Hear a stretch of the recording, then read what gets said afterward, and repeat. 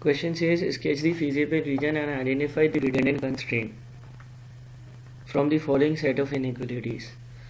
Now a redundant constraint is a constraint or inequality which has no impact on our feasible region. Its existence or non-existence will not change the feasible region.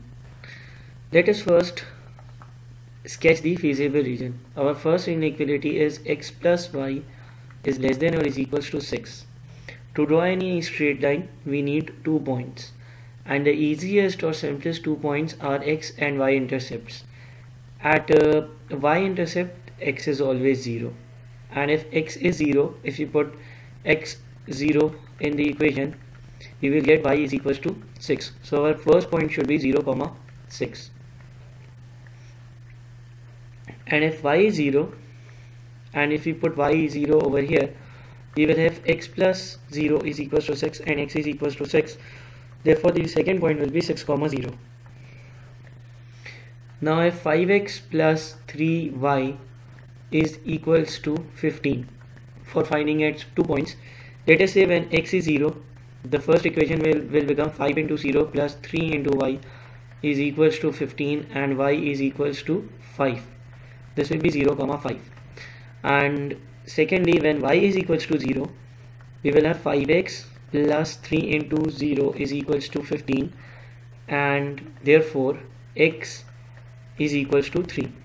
Point to note is that I have taken once y0 and x0. However, it makes no difference if you take any other values. For all values of x, you will have a corresponding value of y.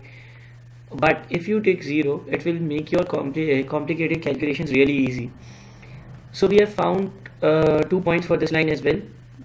One of the points is 0 comma 5 and the second point is 3 comma 0.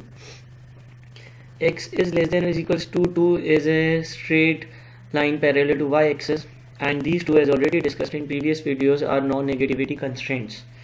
Now if I draw or sketch my y and x axis, and start with equation number 1. It says x plus y is less than or is equals to 6, and the 2 points are 0 comma 6 and 6 comma 0.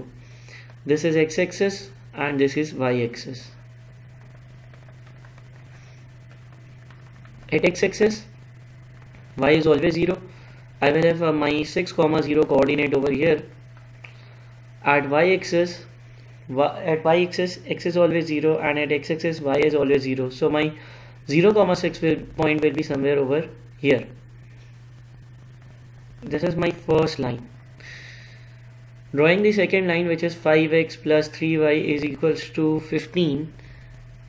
My first coordinate is 0 comma 5, and 0 comma 5 will be somewhere below the other line, and 3 comma 0 will be somewhere here. Now the third line, x is less than or is equals to 2.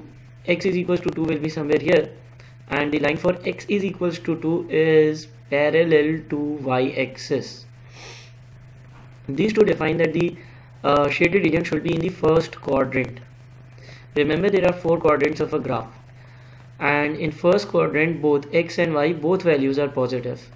I have discussed this in my previous videos. You can view them to clarify what does that mean.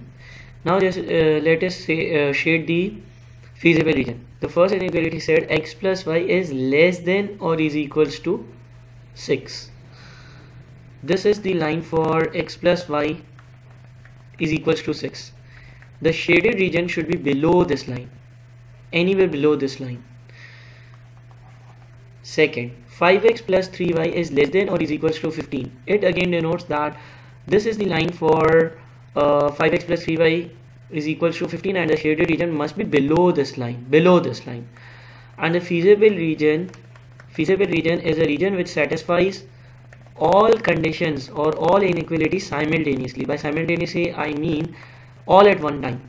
Therefore the first one said that the shaded region should be below me or below this line. Let's say this is A, and the second said that it should also be below this line. Therefore we will not shade this area between these two lines, because I have to fulfill all conditions at a time, all conditions simultaneously.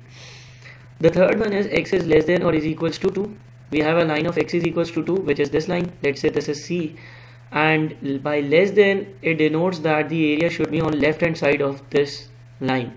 Since on the left hand side of this line we have x which is less than or is equals to 2, whereas on right hand side it is greater than 2. So my shaded area should be this area, only this area.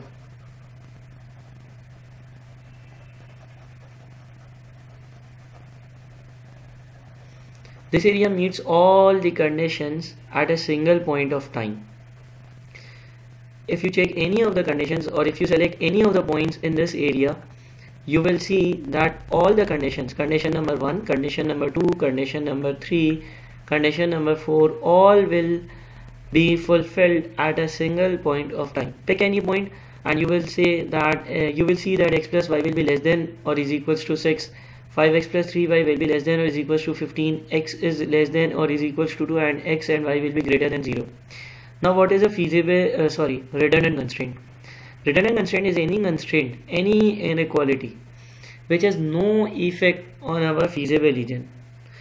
Let me draw this diagram again clearly. This is x is 2, and then we had a line which ended at 3 and 5, and we had one more line, and that line was from 6 to 6, and then we shaded this region since it met all the conditions. Now if you want to write the definition of redundant constraint is any inequality the existence of which has no effect on our feasible region. For example, if I remove this line, will my feasible region change? No, it won't. Let me remove this. See, my feasible region won't change. My feasible region will remain the same. Or even if I add this line again from 6 and 6, my feasible region will stay the same. It will always be this region, even if this line is removed and we do not have this line. The feasible region will never change. So any line, the existence of which does not change our feasible region, is called a redundant constraint.